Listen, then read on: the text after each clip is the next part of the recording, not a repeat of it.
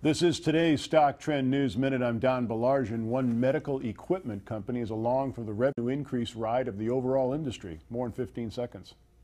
I sold my wedding band for my first marriage and got more money than I ever imagined. Cashforgold.com is able to give you cash for your unwanted jewelry. Call 1-800-223-1648. Call now. Trailing 12-month revenue for Becton, Dickinson and Co for its 12 months ended June 30th increased by 5.5% to $7.5 billion. Now, the surgical and medical equipment industry, in which Becton, Dickinson and Co is a member, generated a revenue increase of 3.6% over the same period of time. Currently, the surgical and medical equipment industry is ranked at 56 out of 230 industries based on the revenue growth rates for all industries over the latest 12 months.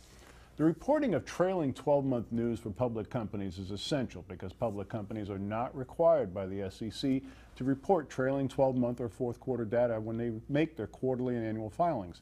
A constant look back at the previous 12 months of comparative data will give investors a more stable reading on the true health of a public company.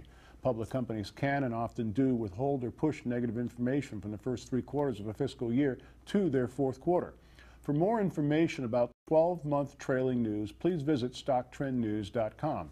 I'm Don Baillargeon. This has been the Stock Trend News Minute. Thanks for joining us.